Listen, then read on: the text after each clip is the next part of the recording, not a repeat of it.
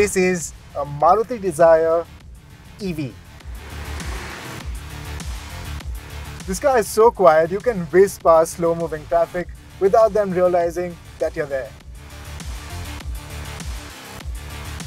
And the price of this conversion is... Meet India's cleanest and greenest Maruti Swift Dzire. And what makes this one so special is that it's powered by an electric powertrain. Now telling me all about that car is Hemang from Northway Motors. Hi Hemang, welcome to the show. When it comes to building an electric vehicle, we've got a lot more items than just the motor and the controller. We've got an integrated battery pack with a battery management system. It needs its own cooling system. You also need CAN communication to talk to the vehicle's ECU, to display everything on the instrument cluster, to use all the original controls and buttons for charging to work. So all in all, it's quite a complicated system. It's not as simple as buying a motor controller and a battery off the shelf and fitting it into a car.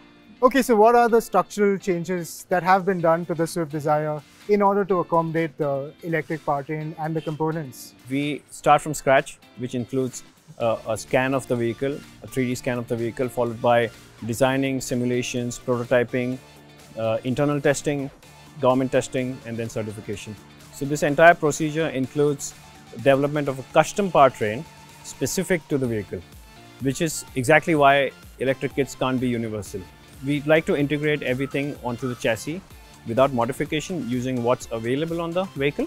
Maybe there might be a few additional fitments using the original mounts on the vehicle, but there are no modifications done as such. The suspension is stock, the brakes are stock, the engine mounting is stock, the fuel tank mountings are used for the battery pack mounting, and so on and so forth. Okay, great Hemang. Now I'm really excited to drive this one. Can I have the keys please? Yeah. Thank you. Before getting into the driver's seat, let me brief you of what this Dzire is all about. It looks pretty inconspicuous from outside, but its green registration plates give away its credentials. Originally powered by petrol, this Dzire is now fitted with an electric motor that develops 60 horsepower and 170 Nm of torque, drawing energy from a 25.6 kWh battery pack. What's interesting is that the motor rests on stock engine mounts and the battery pack in a split setup format is nestled in the locations of the fuel tank and beneath the boot floor in place of the spare tire. Since the battery pack isn't placed beneath the cabin floor like in other EVs, neither is ground clearance altered nor has comfort for rear passengers changed. The floor height remains the same.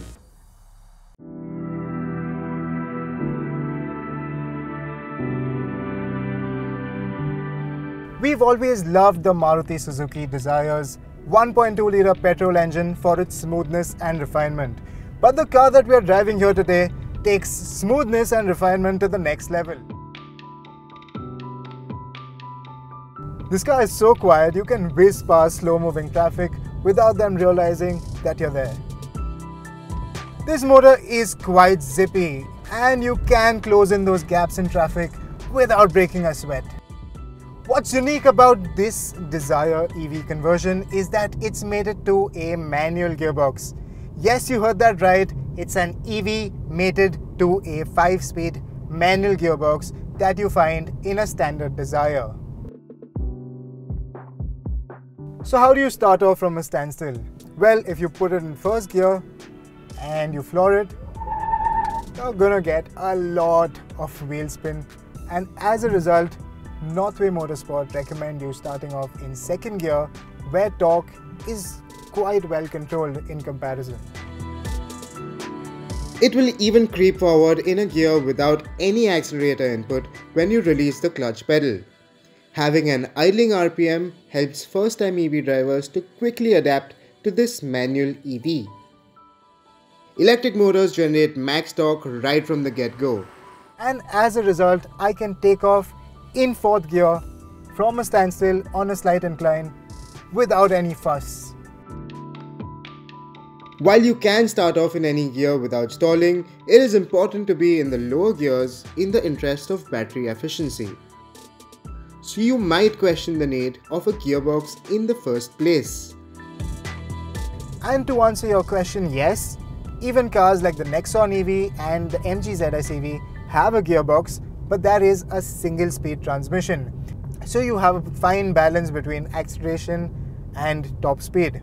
In this car, you have the flexibility of choosing greater acceleration by being in a lower gear or a higher top speed by being in a higher gear. And if you're cruising at a steady 80 or 100, you will get greater efficiency in the 4th or 5th gear. To understand the gearbox behavior better, here are its in-gear rolling acceleration numbers from 10 to 70 kph in 2nd, 3rd and 4th gear, which take 5.03, 5.36 and 6.5 seconds respectively. You can drive this car like an automatic. You can be in 2nd or you can be in 3rd all day, every day, and you don't even need to change gears. But you can change gears and you can make your drive a lot more efficient and a lot more enjoyable and a lot more connected by using the manual gearbox.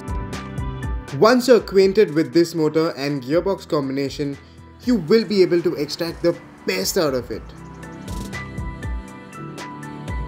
But fitting a manual in an EV comes with challenges of its own, such as mechanical losses and unwarranted additional weight. However, in this particular case, despite its shortcomings, the economics work in favor of a manual gearbox, since the base car is already fitted with one. Engineering an all-new transmission for this motor would further inflate the cost of this kit. Just like a standard electric vehicle, this car is also equipped with regenerative braking. So every time you lift your leg off the accelerator pedal, this car will slow down on its own and convert that kinetic energy into electrical energy in the process. What's nice is that the process of regen feels very natural, just like engine braking in a standard ICE vehicle.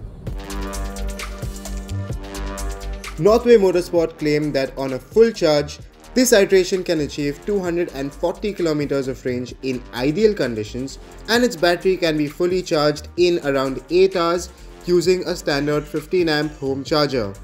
However, we haven't managed to put it through our tests as yet. Other aspects like ride, handling, braking, steering, these feel identical to the regular petrol vehicle, as these haven't been changed at all. The weight of the car after the conversion is about 10% higher than the internal combustion engine vehicle, which is well within the permissible limits for certification. And even the additional mass on each axle is evenly distributed, so it feels near identical to the standard car from behind the wheel. If you're impressed by this EV conversion, I'm sure you're eagerly waiting to know how much it costs. Pune-based Northway Motorsport offers 5 retro kits for the Maruti Dzire, which vary in performance and are available at a cost ranging between Rs 6 and Rs 8 lakh, excluding the cost of the vehicle. While the kits will be open to all, its sticker price doesn't make it viable for private car buyers. Fleet owners are the ones who will find value in this EV conversion. You see, the initial investment can be recouped quite quickly with a running cost of as low as 1 to 1.5 rupee per kilometer, especially for the ones who are covering higher number of kilometers every single year. Monetary benefits such as engine buybacks, government subsidies and GST benefits are being reviewed to make these conversion kits financially more attractive.